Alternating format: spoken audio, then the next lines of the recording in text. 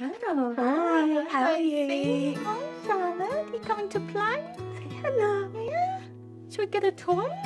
On the 8th day of Charlotte's life, when she had failed the hearing test for the second time, my gut instinct told me that it was the worst of the worst.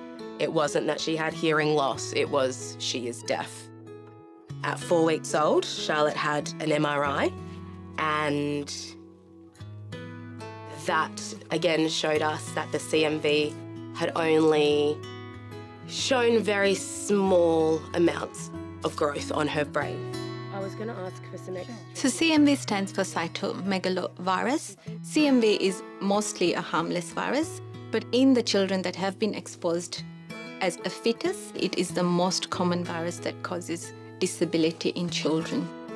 I had not heard of this virus, which I found very shocking, quite surprising. So the most common way that pregnant women will get infected is probably from other children. I believe that my son came home from daycare with a cold, and that's how CMV entered our household. Here at Telethon Kids Institute, we are actually doing a study that is looking at prevention of CMV infection, and it's by vaccination. It's very exciting that within 3 to 5 years, we might have a vaccine that is going to stop these infections from happening. Yeah, so Charlotte's surgery day and switch on story is just a fairy tale. Charlotte, can you hear Mummy and Dad? Can you hear us? So Charlotte got her hearing for her first Christmas. I love you.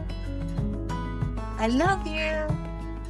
And then all of a sudden, she turned around, looked at me, and let out this giant scream.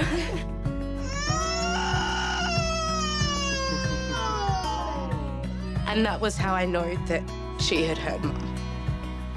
It was the most beautiful day.